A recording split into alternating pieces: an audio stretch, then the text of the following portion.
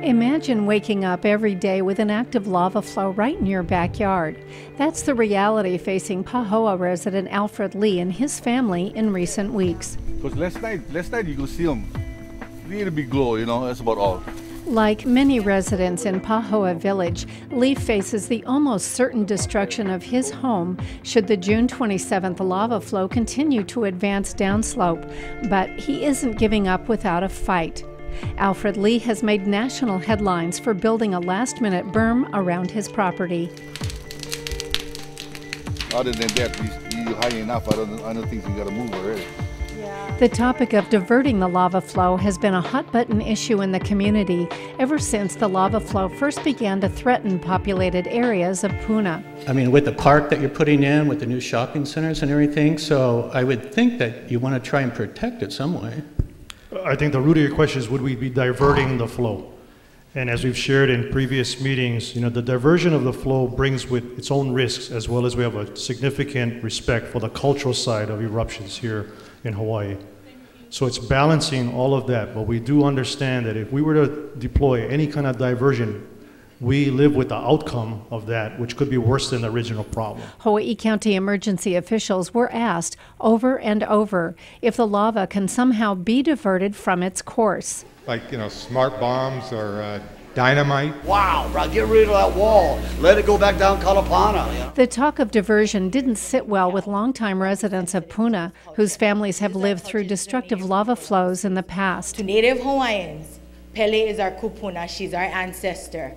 The debate came to a head at this public meeting in September. This is Pele's home, and to come in and say, Pele, you go here in her house is heva. And we need to stop. No need divert them. If you respect enough, she go around. Whether you believe it's Tutu Pele or you just believe on the scientific facts that it's lava, you cannot change the direction. It's Mother Nature.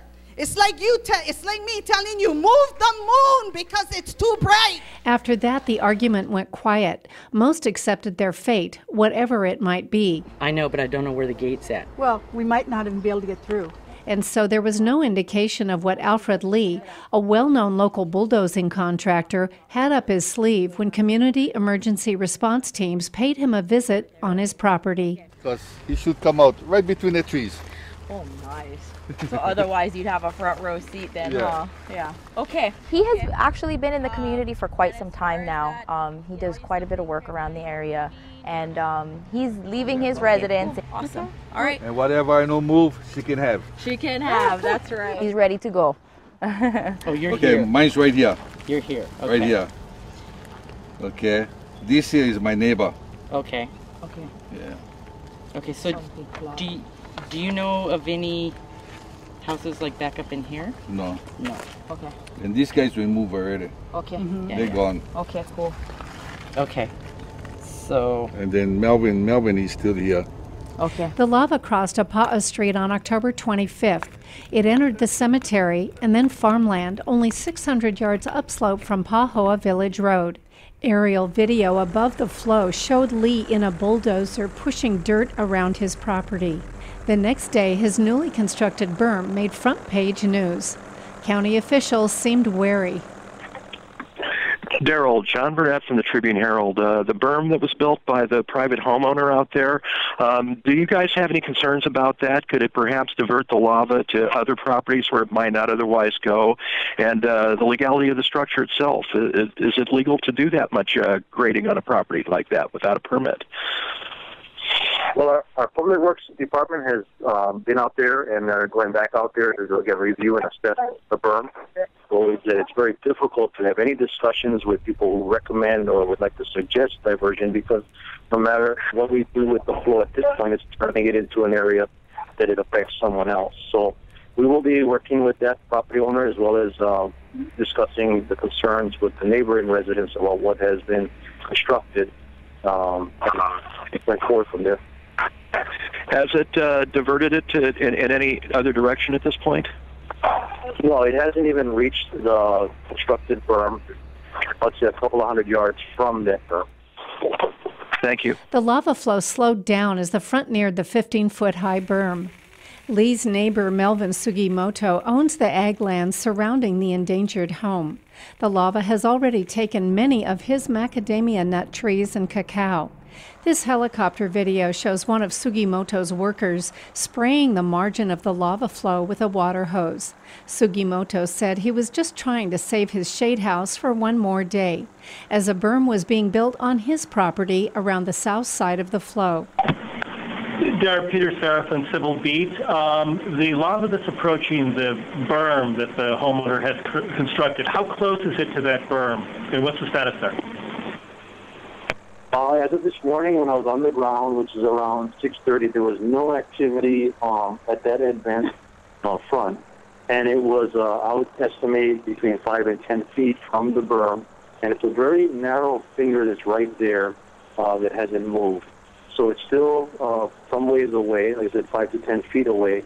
There's no activity advancing in a direction towards the berm as of this morning. A few days later, here's what it looked like on the ground. The shade house was still standing. The lava stopped at the base of the extended berm. The flow appeared stalled, but it was hot and had already inflated to a height equal to that of the berm. That same day, on the north margin of the flow front, Alfred Lee appeared, sipping a coffee. The other morning it came up, and I was over there looking at the hole, and it started to rain. So I took one sheet iron roof, put them on the tree for go underneath. Yeah, I must have about 300 cockroaches. White ones too. It was apparent that Lee had a historic understanding of the topography of the area. No, it's just when plantation makes the road, every time harvest time, they put new material, so it gets higher and higher and higher. So I'm probably following that. So when it's big rain here, you go up to the pastures and you look at all the water holes, how big the water holes. Then from there you can tell when the water will be down here.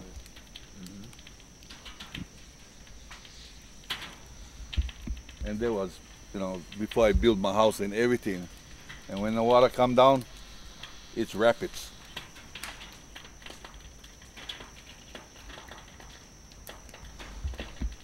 Then after the plantation, Melvin fixed up his. Then when I built my house, I fixed up all mine. But we just kept the water. Because Melvin, down there, he had one holding pond where he kept his water. So when I made mines, I made one more holding pond. So he flowed from Melvin to mine, then mines to the back of the sisters.